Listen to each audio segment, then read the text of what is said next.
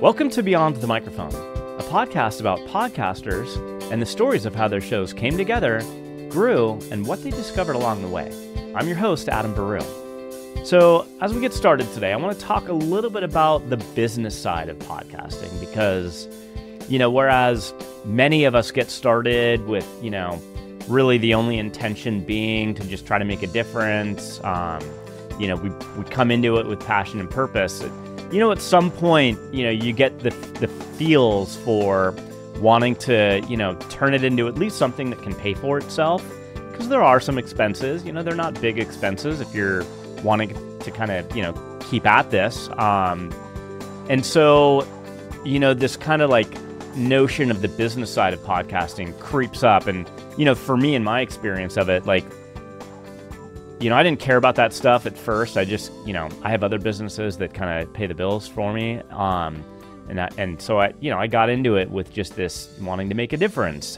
With my first podcast, The Change, which was on servant leadership and mental health. And I loved it. And I loved the conversations and everything that went into it. But, the kind of the questions around trying to make it a business, started to become a little bit more relevant because, I did want the cost of it to pay for itself. Like I was, paying for an outsourced editor to do the sound engineering. And so there was that cost. And, I had a marketing agency that was working with me and there was that cost and my assistant. And so, it kind of crept in, at least, wanting the podcast to at least cover the costs. And then beyond that, it's like, well, I love it so much. How can I keep this going? And so the thoughts kind of creep up. And so where I'm going to leave you with today to think about is setting a lot of intention with what you're doing in podcasting. And what I mean by that is obviously the passion and the purpose, everything that you got into podcasting for, that's priority number one. And you always need to remind yourself time and time again, when you maybe start experiencing burnout, remember why you got into it, okay? Now, when it comes to the intentional attributes of, the business side of podcasting, what I mean by that is it is going to consume your time. It's going to consume money. It's going to consume different resources. It's going to, if you have a family, it's going to involve their time potentially. Do it with intention. Create time blocks in your calendar. How you're actually structuring episodes and interviewing and researching guests. Have intentionality with that so that there's consistency with how you're producing your episodes so that it can be managed. One quick story and the reason I kind of, stopped doing The Change, again, I loved those conversations and the mission behind it, but I would interview a lot of authors. Specifically, this is kind of what I remember is I would interview a lot of authors and, which with each of those, I always liked to read, one of the books by those authors so that I could do the amount of research that I wanted to do to come to the episode prepared and to have an insightful interview. So that over time just, started to become a little too much to manage. And so with Beyond the Microphone, I designed the structure of it with intention so that I can continue to do it with a very minimal demand on my time. So that is kind of where we'll wrap up talking about the business of podcasting. And I'd love to move on to introducing our guest here today.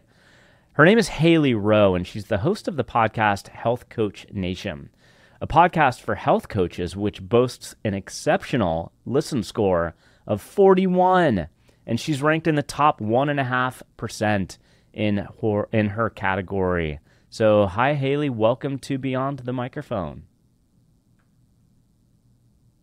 Hey, Hailey. Welcome to Beyond the Microphone. Hey, thank you for having me.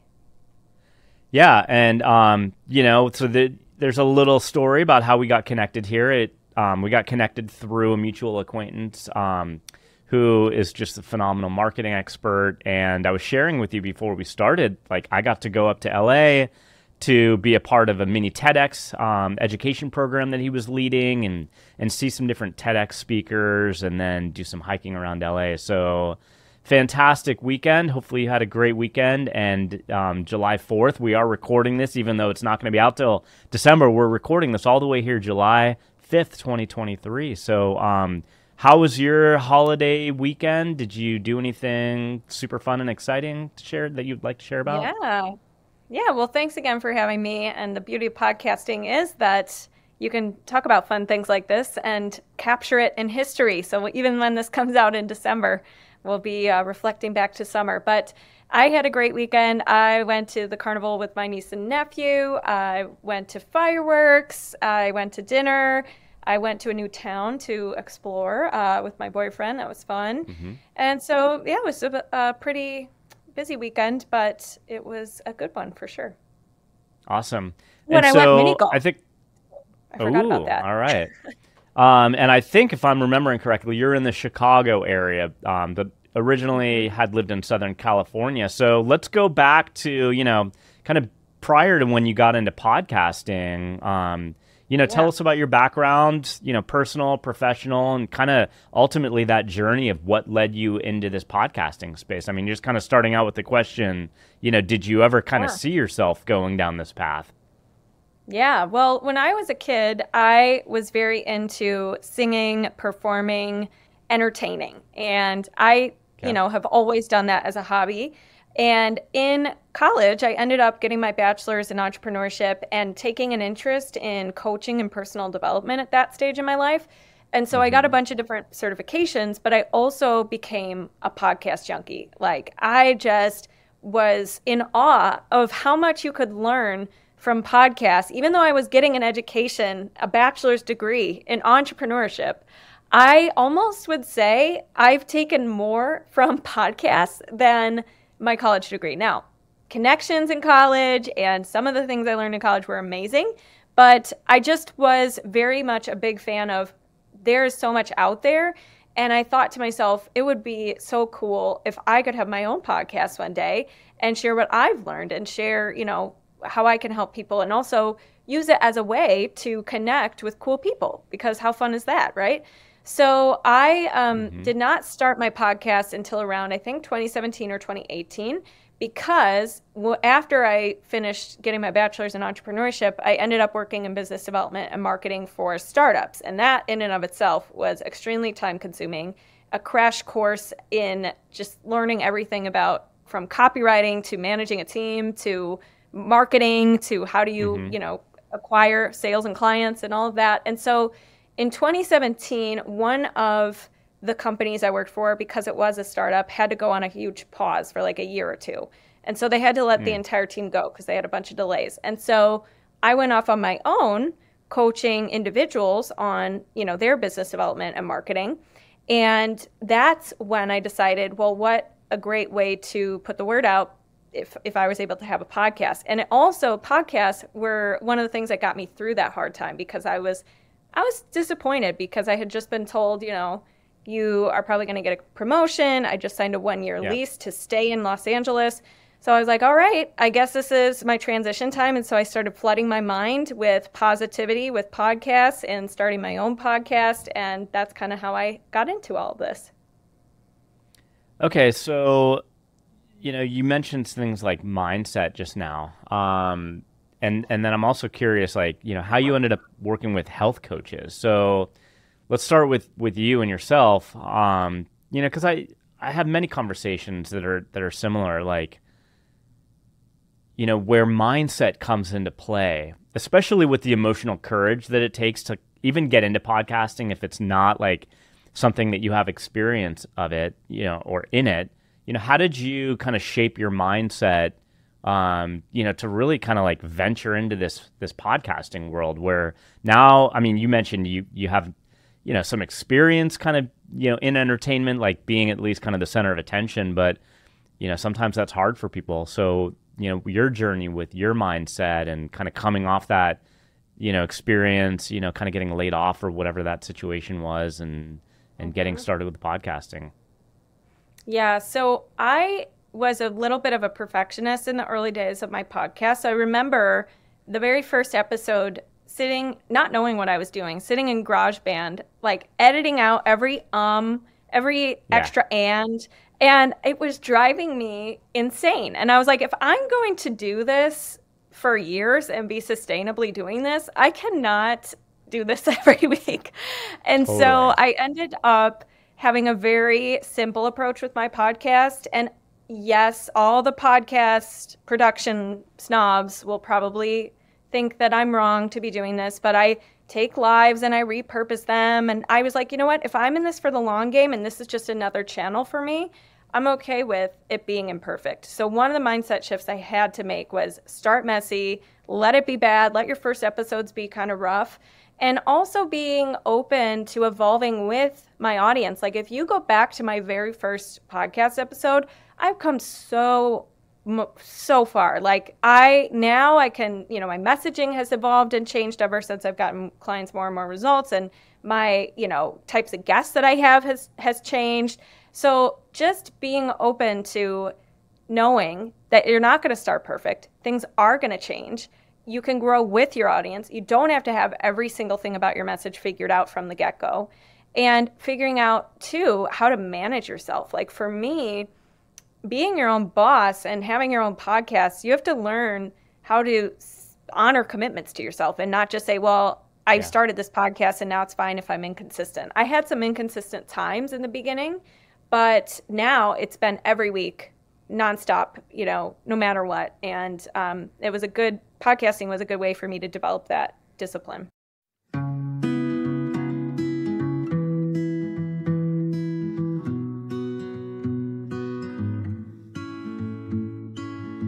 Hey there, fellow podcasters. This is Tori Barker of the Creative Visionaries Podcast, and I'm excited to introduce you to Podtask, the all-in-one platform designed to streamline your workflow and take your show to the next level. If you're tired of feeling overwhelmed by the tasks required to manage your podcast, then check out Podtask, where you can easily streamline your podcasting process and simplify your workflow. Say goodbye to the stress of managing multiple tasks and deadlines, and hello to a more efficient and productive podcasting experience. And it doesn't just stop there. Podtask also offers AI-based marketing tools that give your podcast a competitive edge. As a fellow podcaster, I know from experience how important it is to have a reliable and efficient tool like Podtask to keep you on track. It helps save me so much time in post-production, which allows me to focus on what really matters, creating great content for my listeners. So if you're ready to take your podcast to the next level, head over to podtask.com and sign up for a free forever plan and get started today.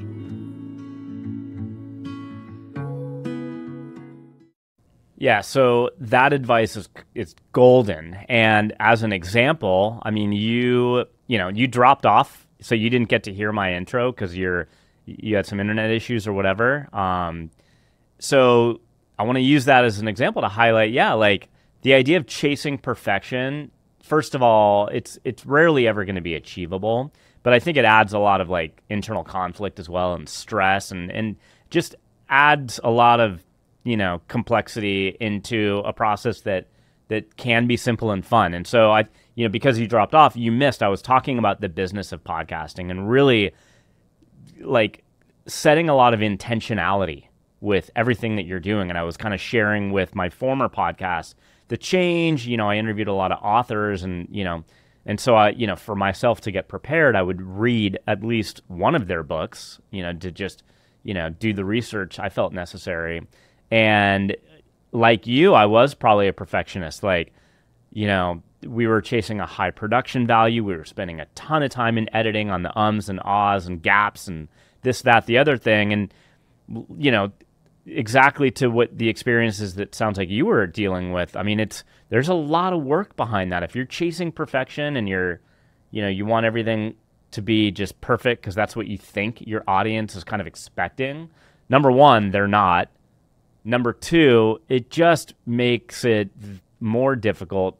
If you want to just look at it from a time perspective, the act of producing an episode is going to be amplified by, trying to achieve perfection. It sounds like, you're right there with me on that. 100%. Yeah. And nowadays, thankfully, I have a virtual assistant who helps me just take the recording, turn it into show notes, etc. So I think the simpler you can make the system, the more you're able to stick with it. And it also freed me up to focus more on the actual interview itself and the guests and all that kind of stuff. So as soon as you can, it would be great to outsource it, I would say. But it doesn't have to be extremely expensive. It doesn't have to be this huge production value. And you even teach people how to do it and make it simple, right? So you can do that too and learn from a mentor. Yeah, and I think the important thing that you just said was, where you allocate your time. Like, what is the best, most strategic use of Hailey's time in terms of your own podcast? I mean, it's going to be the interview and, some vision in terms of like going after how you want to grow and reach your audience and that sort of thing. And, using something like a virtual assistant to kind of take care of the stuff that are, uses of our time that are not really great strategic uses of our time. As much as I like the editing, and we use Descript and it really helps us kind of streamline a lot of things, like it's not going to be the most strategic use of my time. I could allocate my time into, focusing on how to grow my podcast, right? And so I want to kind of stick with the use of VAs in particular. It's something that I'm even exploring. I'm not doing yet.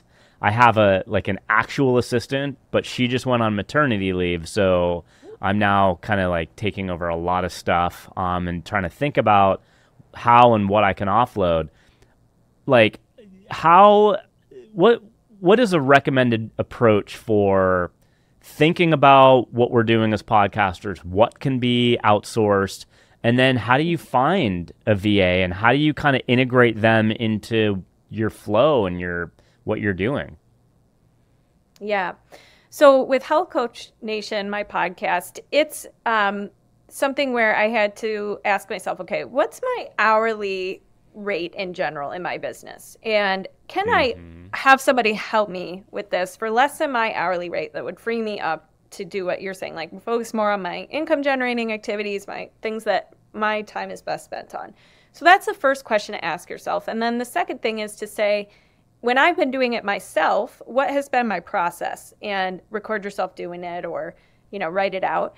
But then you can look for somebody to help you who could either improve the process, simplify the process, or just do your process. And you can hire what we call like a doer virtual assistant who is not very expensive because they're just literally doing the exact steps you wrote out for them, as opposed to they're not coming up with the strategy. They're not a specialist.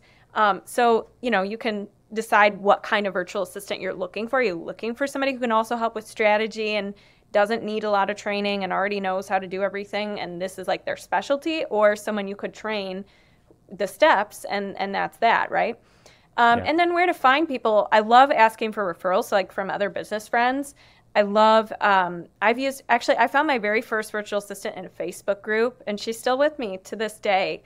I found others through, as I said, word of mouth, Fiverr, that website, Elance or Upwork, I think is what it's called nowadays. Nate Hirsch's Free Up is a good one.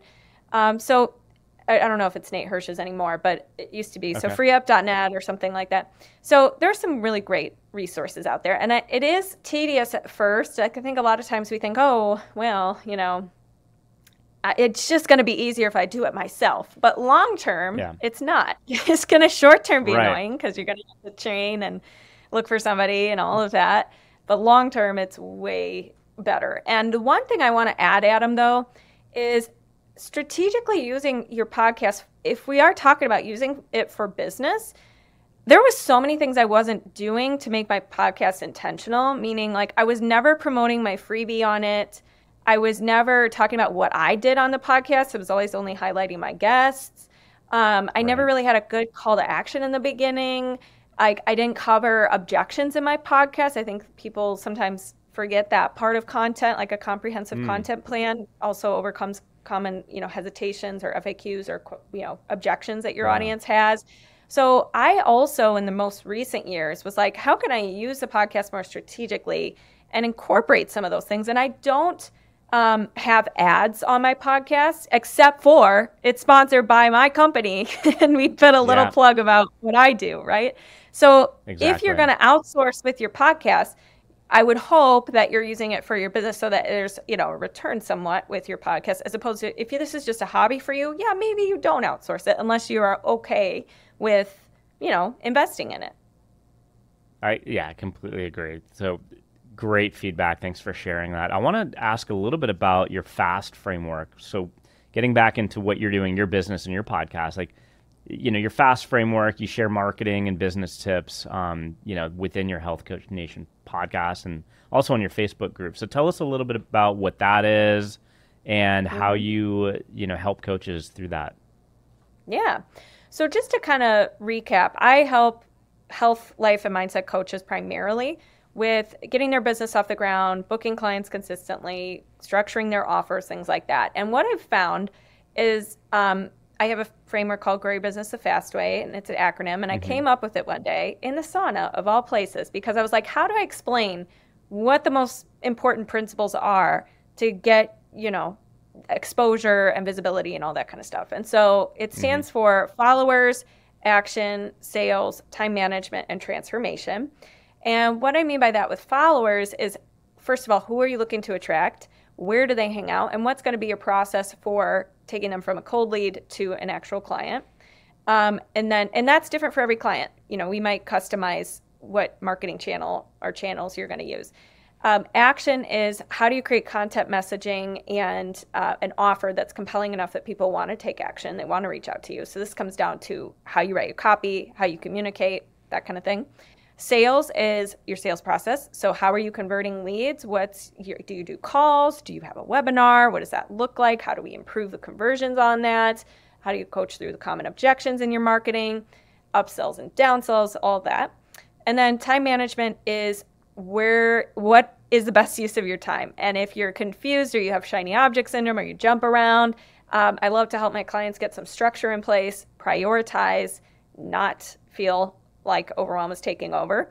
And then transformation is two things. Personal transformation required to get to your goals. So going back to what we were talking about before, overcoming things like perfectionism, or I'm just not tech savvy and so I can't do this, or whatever it is for you that's holding you back. And the other part of transformation is making sure your program or what you offer is clear. There's a point A to point B. You have client wins that you can be sharing in your marketing. You know what makes you different, that kind of thing. So really just the marketing and sales process, where to be spending your time. Those are the kinds of things I help clients with. And that's a little bit about it. Okay, thank you. And when it comes to just your experience, working with coaches, putting your program together, what have been some of your highs and lows? Maybe speak to us about what some of your, memories of your greatest wins have been, and maybe what some of the challenges, were that you experienced. So many highs and lows, for sure. And it's a roller coaster ride, right? Yeah, I'm years into this and I still feel like fresh, and I still feel like there's so much more I need to improve and so much more I want to do. But as far as some lows and highs, I would say a low has been, I think I had to learn how to separate my personal worth from my business. So I used to take things very personally. So if I got a no or rejection, I was bummed because I loved talking to the person. I was excited about the project. And so that was something I had to learn to do. Another low, I would say, is I built a huge community on Facebook. And when I say huge, it was huge to me. Okay. It was like 4,300 members. Okay. Yeah. And it grew every week organically. And it was called Health Coach Nation, which don't join that group anymore because it was hacked. Okay. So that was a huge low. I had to start from scratch, which is why I have my new group, the Marketing Hub group for service providers and coaches. You're welcome to join that one. But it was devastating because I lost all the old content in there, which made me thankful for having an email list, for not betting all my eggs in just one platform or one basket. And that was a bummer, though, because I had to restart my whole page. Also, my business page had over 7,000 followers and likes and past content I was going to repurpose and all sorts of stuff. Huge low. Highs, though, I got to interview Amy Porterfield this year, which was a huge deal to me because to me, she's one of the leaders in our field. And her team reached out to me asking to interview her, which was like, Awesome. oh my gosh, something I'm doing is getting out there. Yeah. And highs, of course, also is client wins. Like I keep a folder. So anytime you get discouraged in your business, I go back to my client wins folder where I have screenshots and emails and testimonials. And I just remind myself, this is why I'm doing it, to help coaches gain an internal locus of control that they can be a business owner. They are capable of more than they thought. And it's just more of getting the structure in place, following through, being willing to get uncomfortable with feelings and all the things that business brings. And then I also would say it's been really cool to start building a little bit of a team and just having that support. But I mean, I could go on for 45 minutes about highs and lows stuff there. And the most recent loss, though, was that hack was quite annoying. I can't believe that. I definitely want to ask you offline about that because perhaps maybe even there's a tip on how to avoid that situation that we can share in the show notes or in the blog page or whatever. But as we close here today, I usually ask a couple questions on the theme of discoveries. I mean, the first question is kind of probably wrapped into, everything that you've been discussing here, but are there any other discoveries that you'd like to share with the audience here today? Just about podcasting and how being in this space has kind of evolved for you over time. Like what sort of discoveries just as a podcaster, a content creator, have you discovered through your journey? Oh, wow. I like that question. Number one, people who listen to your podcast will be way higher converters because they are hearing you in their ears. They feel like they know you. It's an amazing lead nurturing way to connect with your people. Number two, don't be afraid to play bigger in who you ask to be a guest and who you pitch yourself to be a guest for. I thought, I can't shoot big. Like I could never interview somebody like Amy Porterfield because she has millions of people, blah, blah, blah. And that's just not true. If you come at it from what do I have to offer and how can I be useful to this person and how can I make it as seamless as possible for them, and you are good at communicating that or you get on your first kind of bigger podcast, you can use that to, start getting more of it, right? So I think that's a big one. And then I think the other thing is there's so many resources out there like podcast networks like Guestio and matchmaker.fm and stuff. So it's never been easier, in my opinion, to find podcasts to be on and find collaboration partners and even treat the podcast as a way to build relationships with people in your field and uplift your network because there can be so many fun other ways that you can connect and collaborate with your guests. Some of my past guests, we've later gone on to do webinars together. We have referred each other. We are friends. I mean, it's just, there's so many opportunities with that. So keep an open mind, keep in touch with your guests, and those would be some aha moments I've had. I love that you just highlighted that, especially the going big part, because, something I've dealt with in my own life is imposter syndrome. But, I came into podcasting with a passion and a purpose around trying to normalize the mental health conversation with my former podcast, The Change. And I kind of got to the point where there's an emotional courage and, so much in my life. Like the greatest opportunities for growth have always, come with the greatest challenges that I've been faced with.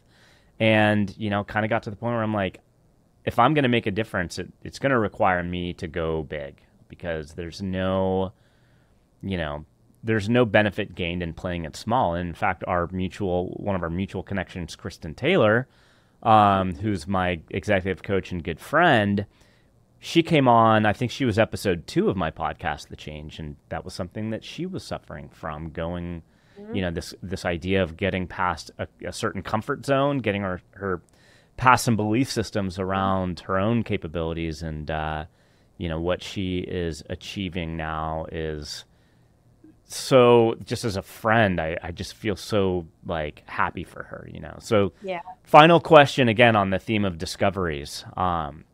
So you've talked a lot bit about, your journey in helping health coaches and just in podcasting and the business side of things, what's been some of the greatest discoveries personally that you've learned about yourself that you've learned through your podcasting experience? Totally. Oh my gosh. Wait, can I just ask one question to you? Yeah. How did you meet Kristen? Did you guys meet on LinkedIn? I probably met her through your efforts because, yes, LinkedIn, I was marketed to, which she actually came to me later and said, it wasn't me reaching out to you, it was an automation.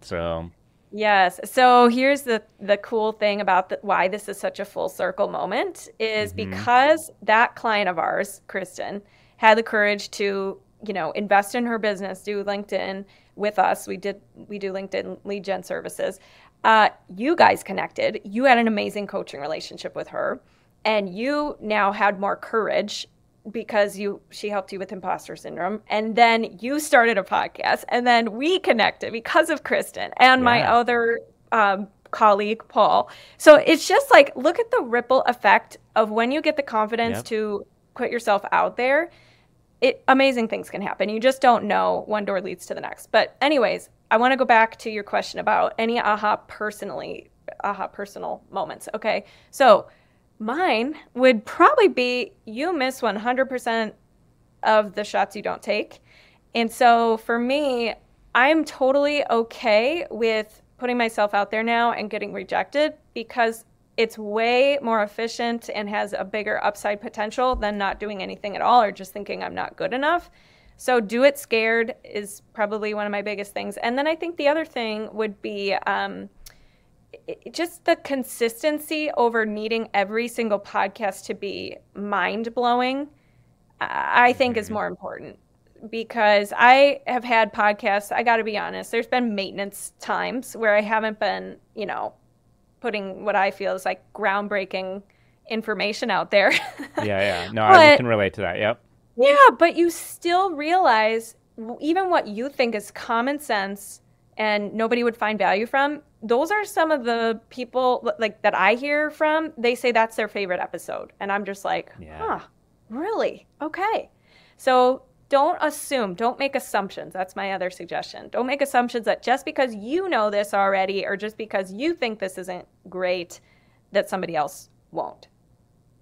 That's a fantastic way to conclude here today. I love that. That's really a genuine and empathetic sentiment, is to just, kind of like, we kind of perceive things one way, but it's really based on our own set of belief systems. And so you're right. Like, and I could share that experience as well. I mean, just getting out of my own way sometimes and just, what I think to be, a set of beliefs, it's not that everybody's going to share that as well. So thank you so much for speaking on that and for coming on to Beyond the Microphone today.